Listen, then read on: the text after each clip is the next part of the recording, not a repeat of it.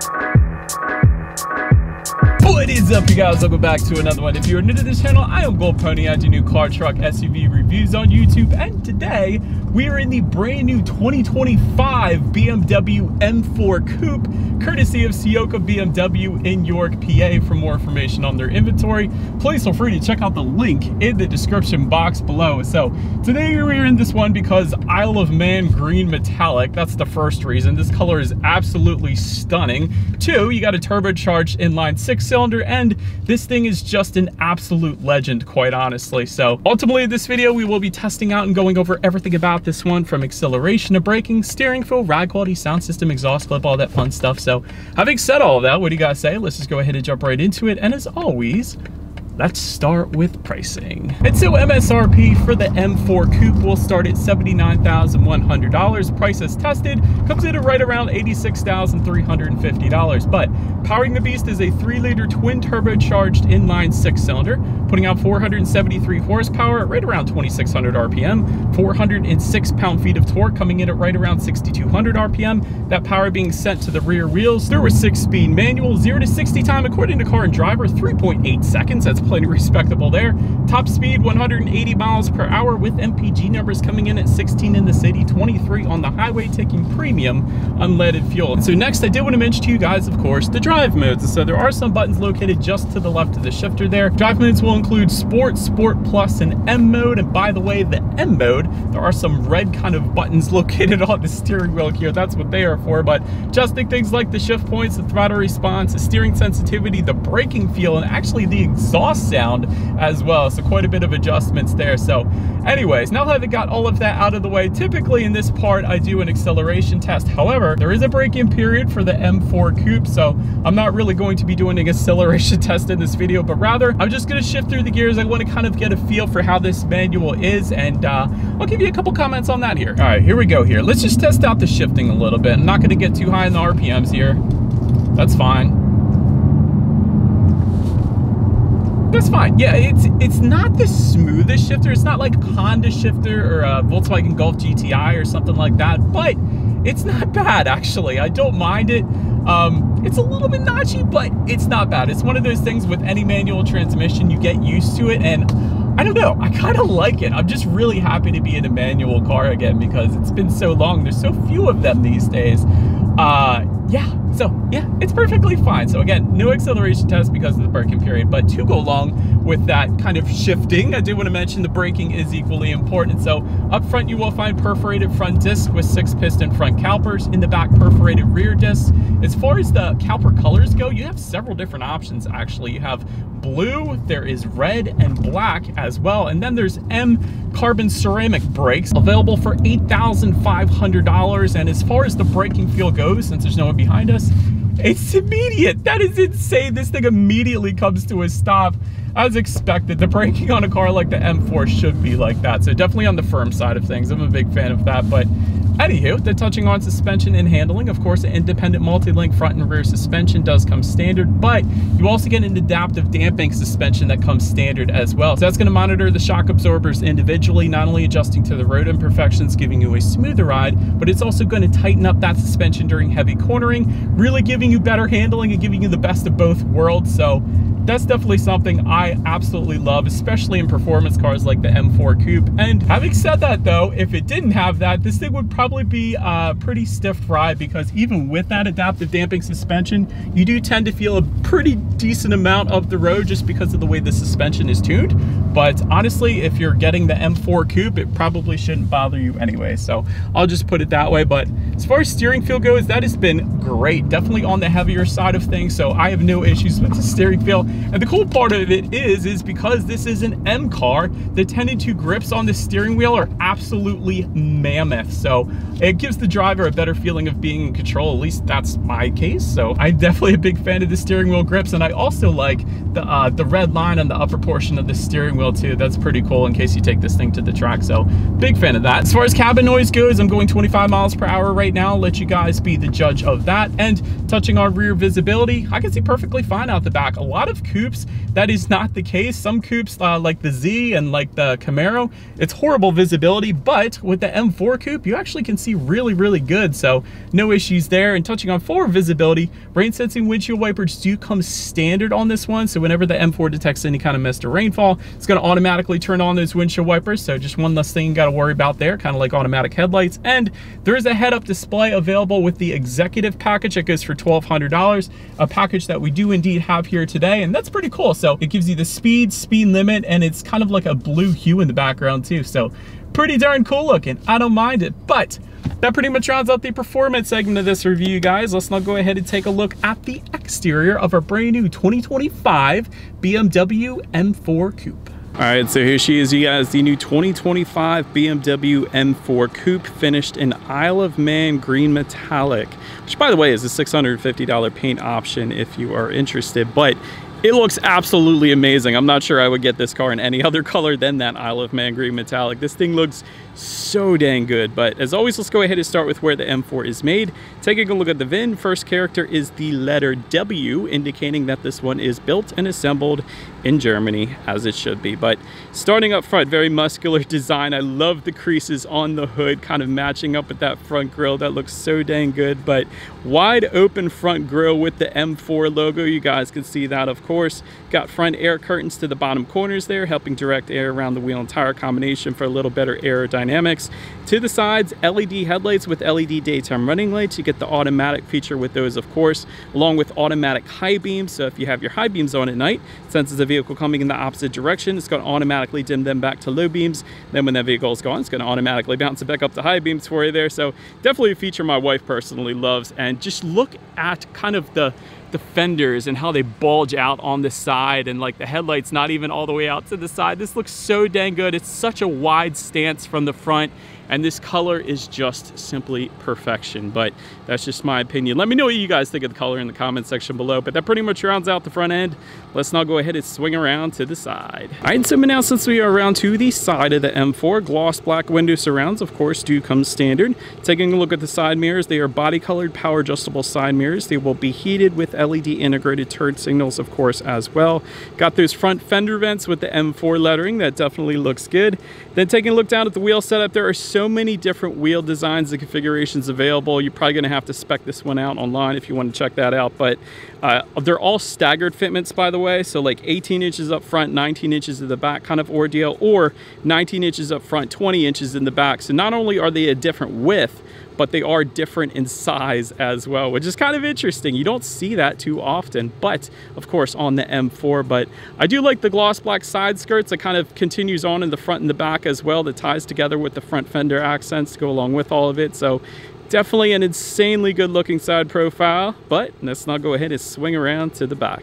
All right, so now since we are around to the back of the M4, this exhaust note just rumbling here just sounds absolutely amazing. We'll do that exhaust clip in a second here. But body colored shark fin antenna all the way to the top. It's kind of a shark fin antenna, I guess you can call it that. But rear spoiler, it's going to be either finished in body colored or gloss black, depending upon the configuration that you go with, of course. Got that M4 badging just above the passenger side taillight, and of course LED taillights with a very cool design. Actually, let's get up a little bit closer and take a look at that. It says BMW laser, so laser light technology, and it's kind of like an infinity kind of thing, infinity look to the sides there. So definitely a very cool look there. Gloss black rear diffuser, as I was saying, the gloss black continues on to the back there, and then to the sides, kind of dual exhaust outlets with quad chrome tips. Looks so dang aggressive. So having said that, I'm going to go kind of easy on it, but I do believe you guys know what we have to do next here. As always, here is that exhaust clip.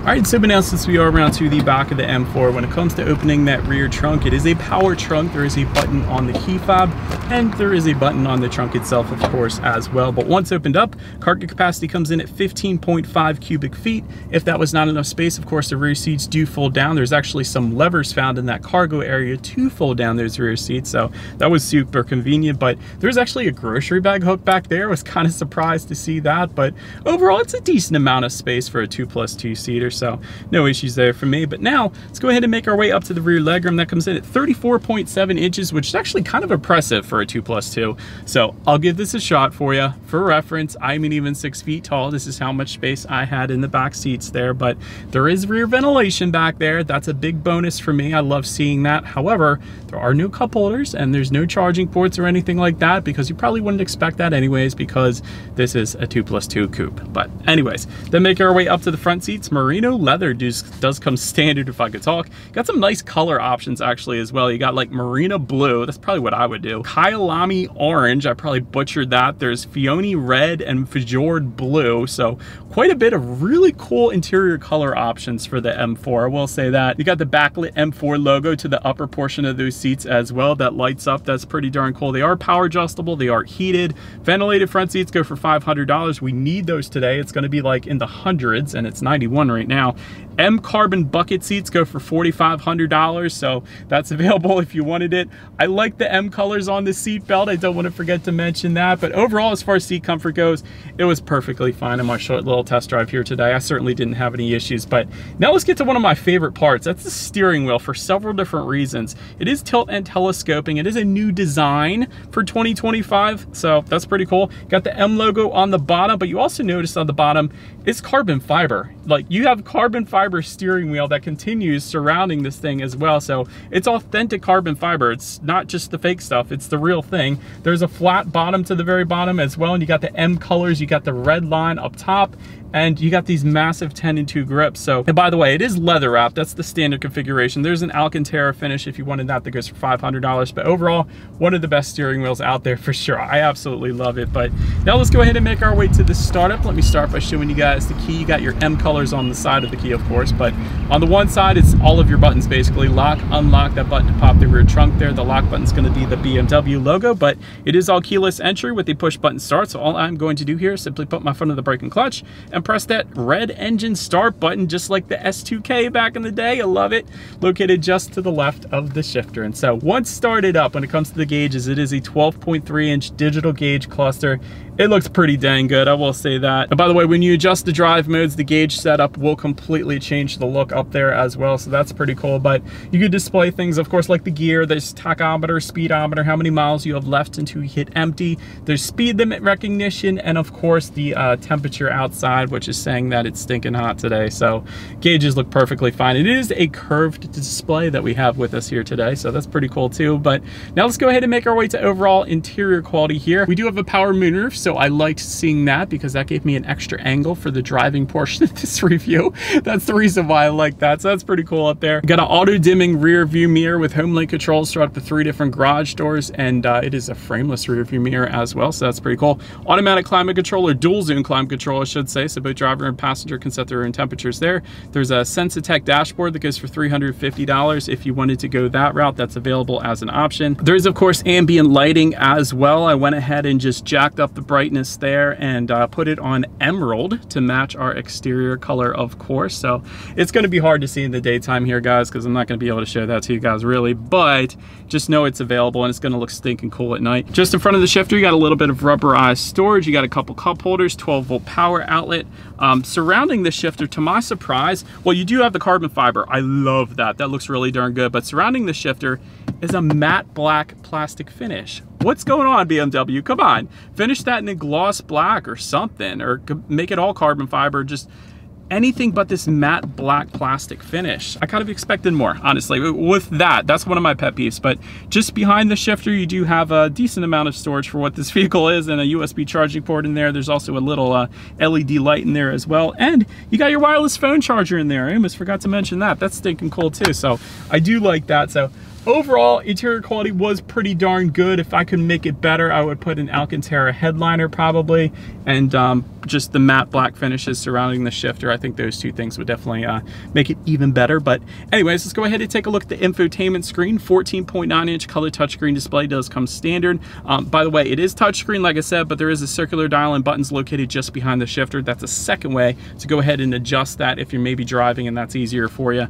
Bluetooth and audio streaming does come standard. Android Auto, Apple CarPlay, you got a factory navigation system that comes standard as well. Ambient lighting settings you can adjust up there. Climate control information you can adjust up there. The heated steering wheel button you can adjust up there. Basically, there's so much different stuff you can adjust up there. The driving modes, for example, as well as your radio information. And so when it comes to the sound system, I'll give you guys that now. It is a 16-speaker Harman Kardon sound system. So that's what comes standard, and that's what we have today. So let's go ahead and turn on the radio. Let's see what we got playing this morning, and let's test out the clarity of this one. I love it. That is dang good. So plenty of bass, plenty of clarity. And if you think about it, 16 speakers in a size of a vehicle, in a coupe, the size of the M4, that is 100% overkill, which is a wonderful thing. The only thing I would change with this is BMW, I know you could do it, gesture control. You put gesture control on like SUVs, you really need gesture control on cars with a manual transmission because it's so easy to turn up and down the radio with just a clockwise and counterclockwise motion. So that's what I would add to that, but incredible sound system on this thing. But last thing I wanted to mention to you guys on that infotainment screen is when you do put the M4 in reverse, which by the way is straight to the left and then straight up, that will give you a rear view camera, which by the way is insanely high definition. Well done BMW for that. Also surround view monitor there to the right, letting you know what is completely all around you, which is always going to lead us into safety. And so to start, this one is not yet rated by IIHS, and it might not be rated by IIHS because of the car that it is. So I usually start by mentioning that, but front side curtain airbags do come standard. Got a driver's knee airbag up front as well. In the back, you're going to have latch, aka lower anchors to tethers for children. There's the tire pressure monitoring system, of course, but also coming standard, forward collision mitigation, front pedestrian detection, a blind spot monitoring system with rear cross traffic alert, lane departure warning, lane keep assist, and adaptive cruise control then as well. So overall, when it comes to my final thoughts here, the fact that a manual transmission still comes standard on the M4 is a beautiful thing. Now, I will say it's not my favorite manual transmission out there. I think that might go to maybe the Integra Type S that I recently drove maybe, I don't know, 6 months ago or something like that. But even the Golf GTI is amazing. Civic Si is great. I don't know, it's just a little bit notchy. It kind of reminds me of like a Subaru WRX STI, for example. That's what I would compare this manual transmission to. It's something that you get used to. I will say, even with driving an STI, I got used to it eventually. But it is a little bit notchier than some of the other manuals out there. I'm just saying that. Excellent driving dynamics though. Definitely a very heavy steering feel. Excellent braking in this thing. Like I said, I couldn't test out the acceleration because braking period and all that fun stuff. But I would imagine if I could, it would be quite fun. Very iconic design as well. This thing is definitely going to grab your attention. If not from the design, then the color. So Isle of Man Green Metallic is amazing. Also brilliant exhaust note. I hope you guys enjoyed that. I didn't give it too much, but I wanted you to hear that nonetheless. As far as room for improvement goes, I got two things. It's somewhat of a rough ride, but that's kind of to be expected in a vehicle like this. Even with the adaptive damping suspension, because of the way the suspension is tuned, you still do tend to feel a little bit more of the road. And the interior quality, there's two big things I would change. One major thing, you got to get rid of this matte black plastic surrounding the shifter. I would make that gloss black or something like that. But the other thing is maybe an Alcantara headliner, suede headliner, whatever you want to call it. That would be a nice little added touch as well. But anyways, let me know what you guys think of the M4 Coupe in the comments section below. That's about it for this one, you guys. Thank you so much for watching. Feel free to follow me on social media at the bottom of the screen if you want to see what's coming next on the channel. Before it gets to YouTube, be sure to hit the subscribe and the bell notification button if you're into new car reviews. That is what we do here on this channel after all. Do appreciate you guys watching more than you know. I will see you guys all in the next video. Stay gold.